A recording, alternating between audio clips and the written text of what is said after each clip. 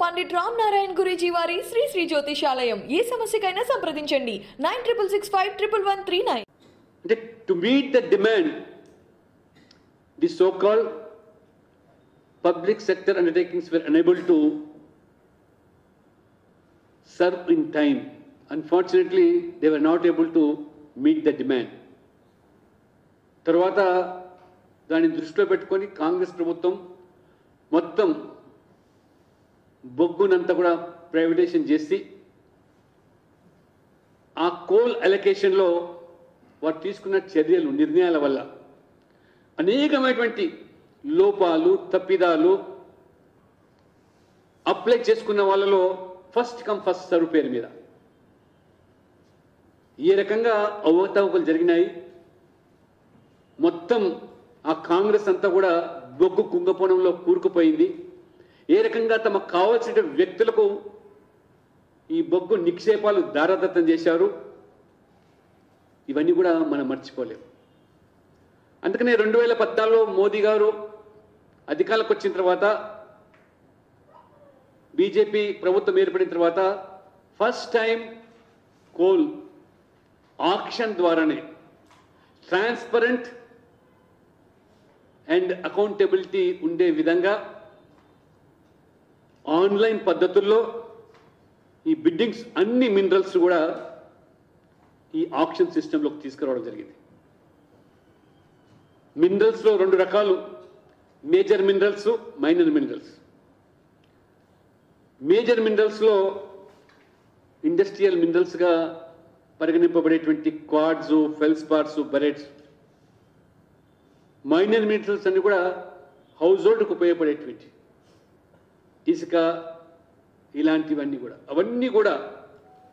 So Modi గారు మొత్తం కూడా ఈ 31 మినరల్స్ను స్టేట్స్కే పవర్స్ ఇస్తే మరి 2015లో కేంద్ర ప్రభుత్వం ఈ యొక్క చట్టంలో మార్పులు తీసుకొచ్చి ఆ రకంగా వెసులుబాటు రాష్ట్రాలకు కల్పిస్తే, అంతేకాదు ఈ సెంట్రల్ యాక్ట్ ప్రకారంగా reservation of public sector policy కింద ఏవైతే ప్రభుత్వ సంస్థలు ఏవైనా రిజర్వ్స్ను వారి ఆధీనంలో పెట్టుకోవాలనుకుంటే government of India has given clear option for the states public sector undertakings కూడా. అటువంటి ఉన్నటువంటి ఆ మినరల్ రిజర్వ్స్ కూడా వారి ఆధీనంలోకి కల్పించడం జరిగింది. నేను ఇవాళ సూటి కడుతున్నాను, తెలంగాణ రాష్ట్రం ఏర్పడిన తర్వాత what are the efforts made by this Telangana government for this Bayyaram iron ore? What are the methodologies adopted to explore and to get investors to establish a steel plant in Bayaram by the government of Telangana?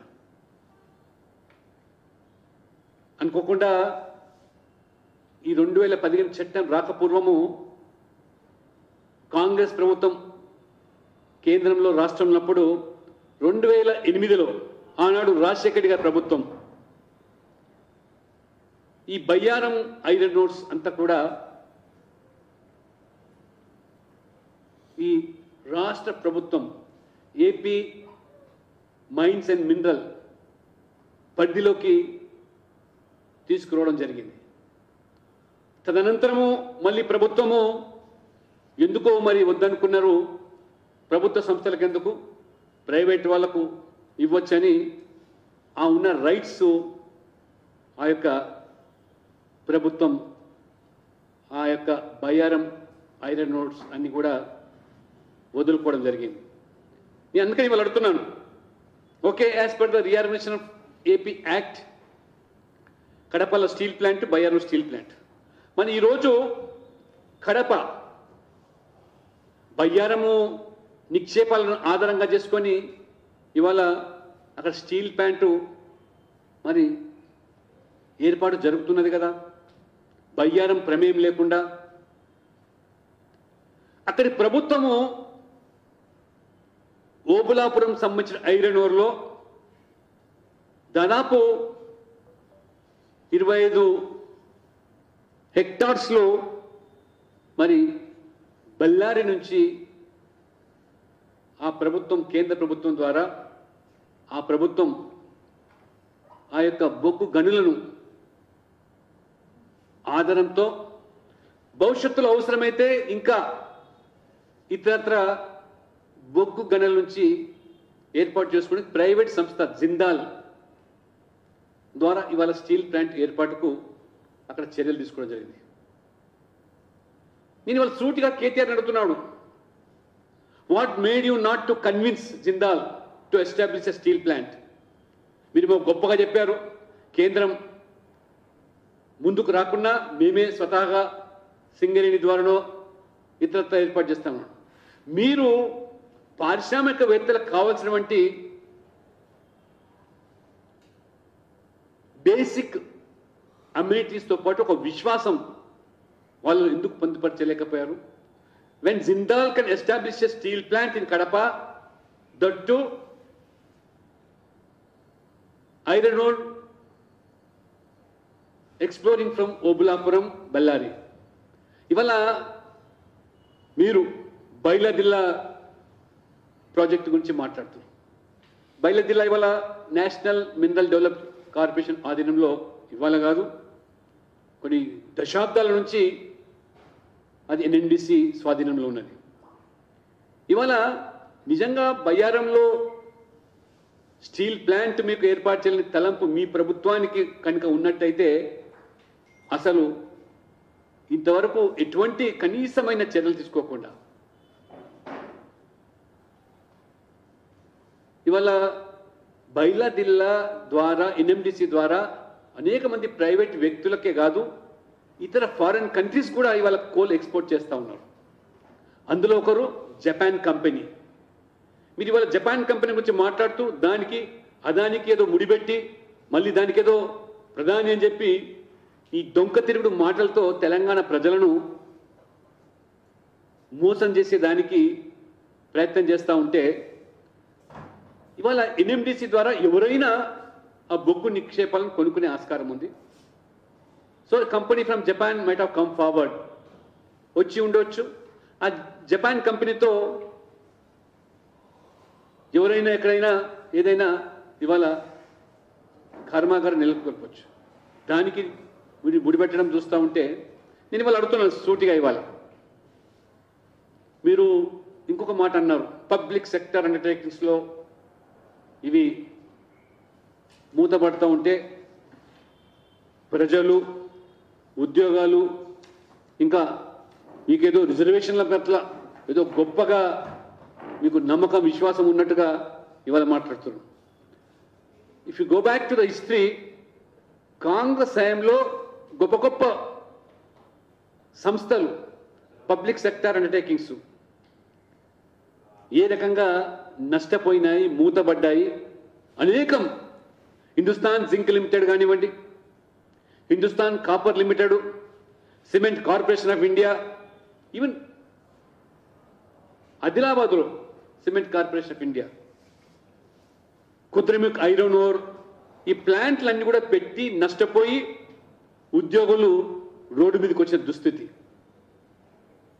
ఇవాళ BRS policy, TRS are you totally against privatisation policy?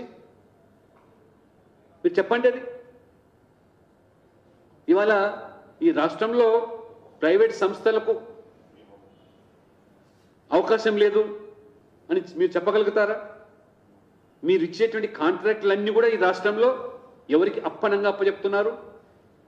Telangana sentiment మీదన ఆ రోజు తెలంగాణ కొలువులని, స్థానికత అని, తెలంగాణ కాంట్రాక్టులు, సొమ్ములు ఇతర ప్రాంతాలలో దోచుకుంటానని చెప్పిన మీరు ఇవాళ ఈ కాంట్రాక్టులన్నీ కూడా తెలంగాణలో జరుగుతున్నటువంటి ప్రాజెక్టులు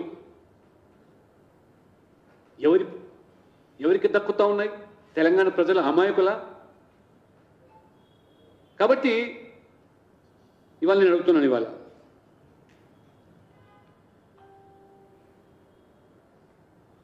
ఇక్కడే మన నల్గొండలో suppose to be uranium deposits పుష్కలంగా ఉన్నట్టుగా మనకు మరి స్పష్టమైనటువంటి ఆధారాలు ఉన్నాయి. కానీ ఇవాళ కేసీఆర్ గారు ముఖ్యమంత్రి గారు మేము తవ్వనిచ్చే ప్రసక్తే లేదు యురేనియం అంటున్నారు. యురేనియంకు ఉన్నటువంటి విలువ అదే పులివెందులలో ఇవాళ యూసీఐల ద్వారా యురేనియం తవ్వకాలు జరుగుతున్నాయి. ఆ డిపాజిట్స్ నిక్షేపాలను వెలికి తీస్తూ ఉన్నారు. యురేనియంకున్న విలువ 35 కిలోస్ ఆఫ్ కోల్ 1 కిలో యురేనియంతో సమానం. Pollution free. ఇవాళ ఫ్రాన్స్ 70% ఆఫ్ ఎనర్జీ ఇవాళ యురేనియంతోనే ఇవాళ ఉత్పత్తి అవుతుంది. నల్గొండ ఉన్నటువంటి నిక్షేపాలు ప్రజలకు విశ్వాసం కల్పించి మీ ప్రభుత్వం బాధ్యత అనేక మంది వాళ్ళ స్థానికులకు కొన్ని వేల మందికి ఉద్యోగాలు ఉపాధి ప్లస్ బ్రహ్మాండమైనటువంటి అభివృద్ధికి దోహదపడేటువంటి ఇటువంటి వాటికి దిక్కులేదు. కానీ విశాఖపట్నంలో ఉన్న స్టీల్ ప్లాంట్ గురించి ఇవాళ మీరు మాట్లాడుతూ ఉంటే ఇది నవ్వుకుంటా ఉన్నది. ఇవాళ పండిట్ రామ్ నారాయణ గురూజీ వారి శ్రీ శ్రీ జ్యోతిషాలయం. ఏ సమస్యకైనా సంప్రదించండి 9665111139.